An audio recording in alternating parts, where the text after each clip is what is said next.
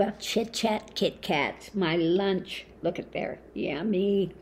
I made a shrimp omelet with chives, chopped garlic, and capers and sour cream on top, and a little sprinkling of cojito cheese. So it's tasty and it's soft, a lot of protein. So everything I need to heal. So I am going to sit here and enjoy my lunch. You know, just because we're limited in what we can eat doesn't mean that we can't eat well. And something that is, again, tasty and healthy. So I'm going to sit here and enjoy this. I'll probably have half now and a half for dinner later today, but I'm going to enjoy every bite.